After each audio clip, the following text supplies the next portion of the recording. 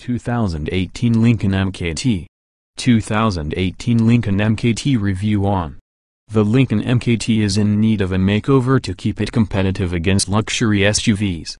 The 2018 Lincoln MKT has some appeal in its distinctive design, appealing list of features and strong available turbocharged V6 engine. But its stated overall design holds it back from being a truly desirable pick for a luxury crossover.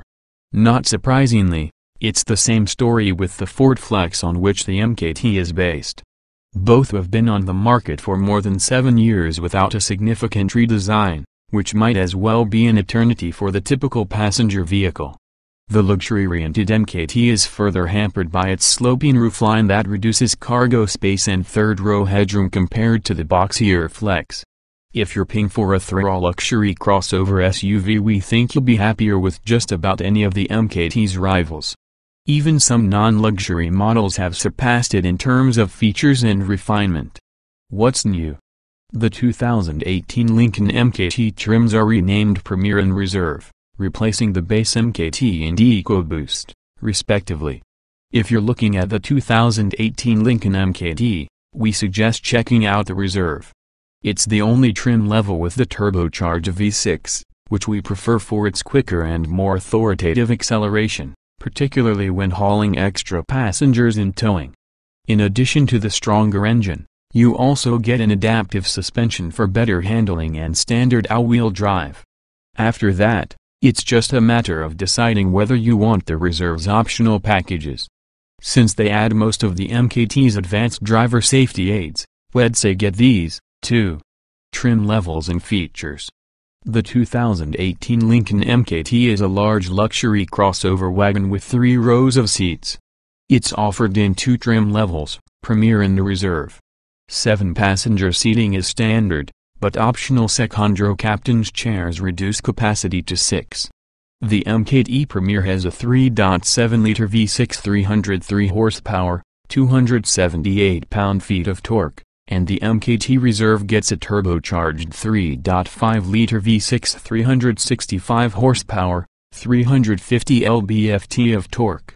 Both have a 6-speed automatic transmission. We like the added power of the Reserve, but either way you'll be getting plenty of standard features. The Premier, which is front-wheel drive only, comes with features such as 19-inch alloy wheels, adaptive xenon headlights, automatic wipers, keyless ignition and entry, remote engine start, a fixed glass sunroof, rear parking sensors, a power liftgate and a rear-view camera. Inside, you'll find Treason automatic climate control, leather upholstery, heated and ventilated power front seats, 60/40 split folding second-row seats with heating outboard only, 50/50 split folding third-row seats, a power tilt and telescoping steering wheel, driver seat memory settings and retractable manual second-row sunshades. Technology features include the Sync 3 infotainment system, an 8-inch touchscreen, Bluetooth connectivity, Android Auto and Apple CarPlay smartphone app integration, and a 10-speaker sound system. The Reserve trim level is equipped similarly but adds adaptive suspension dampers and standard all-wheel drive. With the Reserve, you can also add extra optional features. The optional Elite package, which provides a blind spot monitoring system with rear cross-traffic alert, power folding third-row seats including a tailgate seating feature, a heated steering wheel, a navigation system and a 14-speaker premium audio system. The optional technology package available only in combination with the Elite package includes adaptive cruise control, a forward collision warning system, a lane departure warning and intervention system, and an automatic parallel parking assist system.